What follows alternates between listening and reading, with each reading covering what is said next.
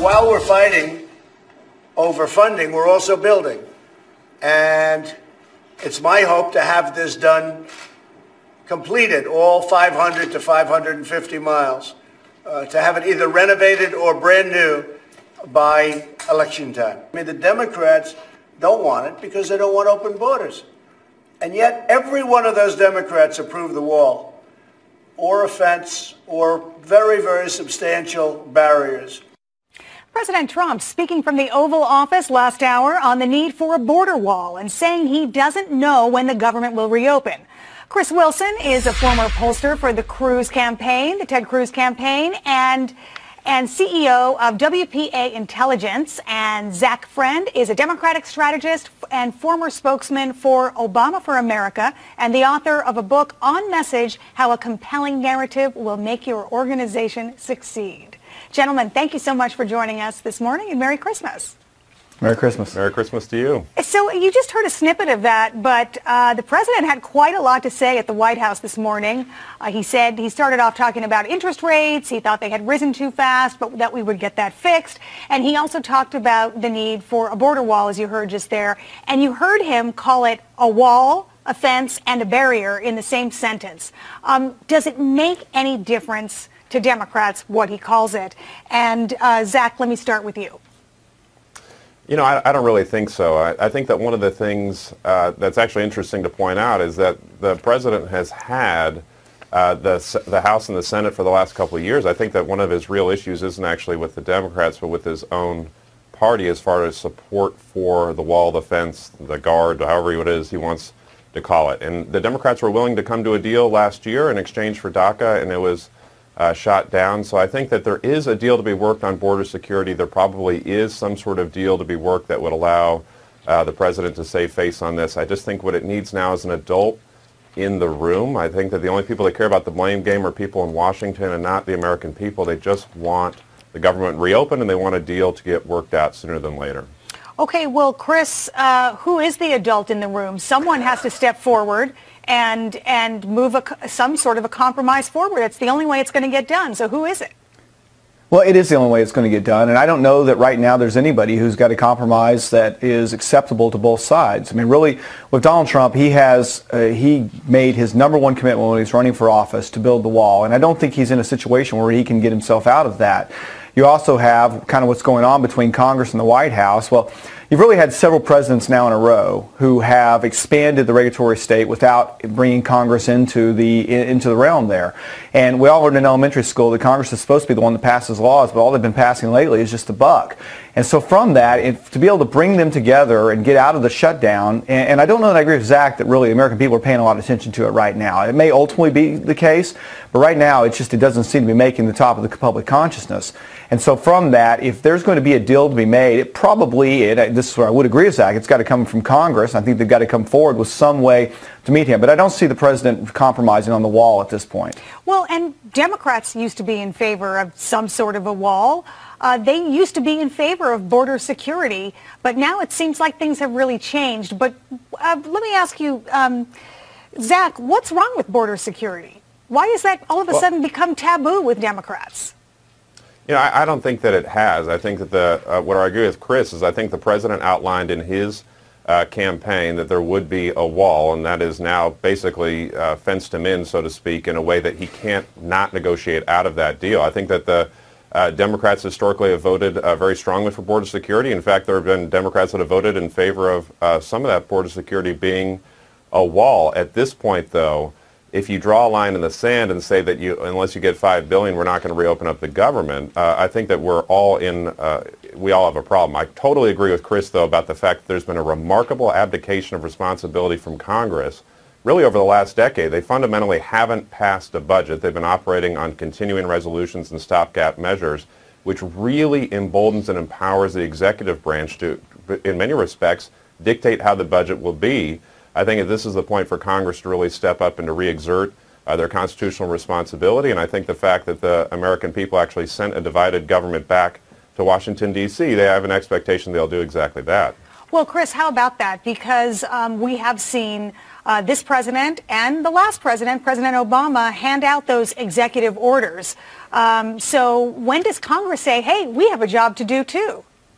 Well, it looks like that's kind of what they're doing right now. I mean, for them not to pass and not to agree to move forward on the stopgap measures this time is really how Congress is supposed to work.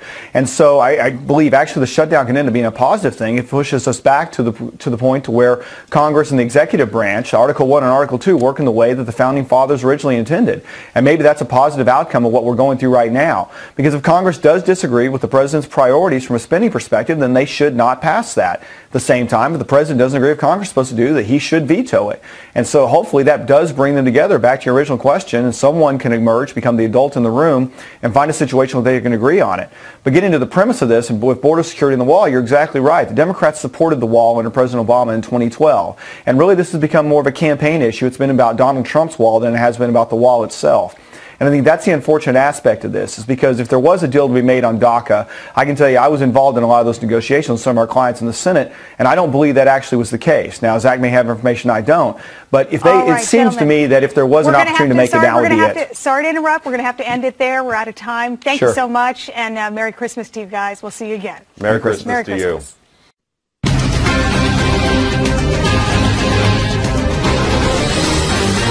I can't tell you when the government's going to be open. I can tell you it's not going to be open until we have a wall, a fence, whatever they'd like to call it. Yesterday I gave out 115 miles worth of wall, 115 miles in Texas.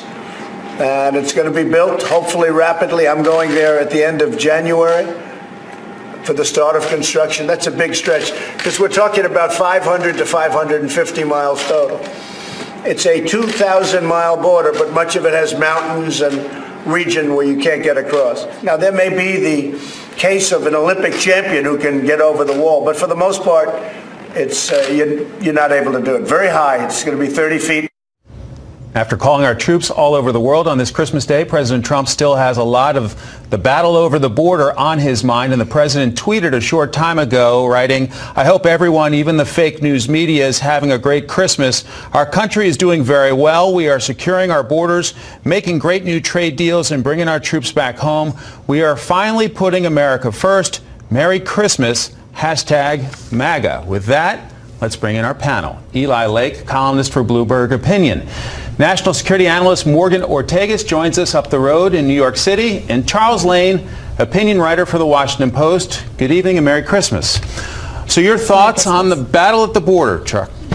Well, the president, it's interesting how this wall sort of changes shape and length and name. It's sometimes called a fence, sometimes called a wall, sometimes called money for border security.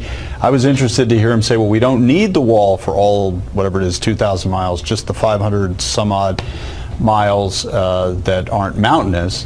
And I think what we're seeing is, and we've already heard that he's modified his ask of the Congress to get a deal on the shutdown, is that notwithstanding all the protestations he's putting out, he is modifying his position on the wall, possibly in the interests of bringing an end to this partial shutdown. All along, this has been about posturing on both sides toward those parts of the party base that want to see a struggle over this. Possibly in between the lines of that statement, you see the beginning of the end of this crisis, but it could go on well into next year. Morgan, your thoughts on where things stand with this battle over the border and the shutdown? Well, I don't think anything's changed on Christmas, so when people come back tomorrow from having opened their presents from Santa, the government will still be shut down, unfortunately. And it doesn't look like either side is really willing to take a loss on this, what we saw earlier last year with the quote-unquote Schumer shutdown, where they walked away from the table because of the bad PR spin. So I think the only way out of this is a broader immigration deal. I don't think they're going to get a full comprehensive package, but the president is going to have to put something on the table to get them to move. Once they go into the new Congress, as we know, the Democrats are even going to have more power as they'll be in control of the House. So what I'm looking for is a long few weeks going into the new year where we're trading for a lot of back and forth. But until the president and his team put something like DACA or something on the table that will make Democrats salivate, I think we're going to be at status quo. Eli, your thoughts? What's more important right now for President Donald Trump, and for that matter for Nancy Pelosi? Is it to get a deal or to get the wall, or is it to show your core supporters that you are willing to shut down the government in order to fight for that wall? I would say for both. It is the shutdown actually plays to their interest at this point. It shows that they are not willing to capitulate, whether it is they're not willing to capitulate in order to get a wall, or in the case of Nancy Pelosi and Chuck Schumer, not willing to capitulate in order to give a wall. But it doesn't matter at this point. Actually, the shutdown works in the political interest of both sides. Of course, you're talking about a quarter of the federal government that's shut down right now, and President Trump today had a message for those workers. Take a listen to this. I think they understand what's happening. They want border security. The people of this country want border security. You know, it's not a question of me. I'd rather not be doing shutdowns. Many of those workers have said to me and communicated, stay out until you get the funding for the wall. These federal workers want the wall. The only one that doesn't want the wall are the Democrats.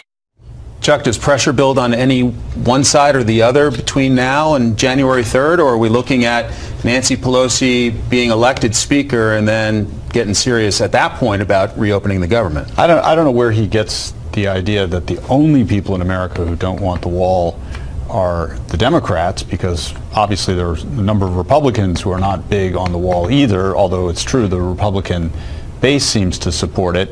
No, I think Eli and I have kind of agreed on this point already, but it's worth repeating. For the time being, this is about a demonstration to your party base that you're willing to have this fight over a big matter of principle, which is either wall or not wall. And I also agree with that if it's ever going to be resolved, it would have to be with some sort of a bigger solution than just a smaller amount of money over here or bigger amount of money over there. So these two parties are locked in, a struggle that is both internal about proving themselves to their bases and external with each other. Morgan, the Senate comes back on Thursday. Is that when we start to get some serious talk, or much later? Well, I think we're seeing some things going on behind the scenes. We're getting lots of reports. We saw Mick Mulvaney saying on the Sunday shows that that there's a number that the administration has presented that is somewhere in between the 1.7 and the 5 that they have offered. I think what we're seeing here, as your other panelists have pointed out, we're seeing here a real fight. I think an ideological fight. It strikes me 5 years ago, you probably would have been able to make a deal over border wall funding much easier, right? Because as the president's pointed out several times, these key Democrat leadership, most Democrats have voted for some sort of wall or fence or whatever you want to call it.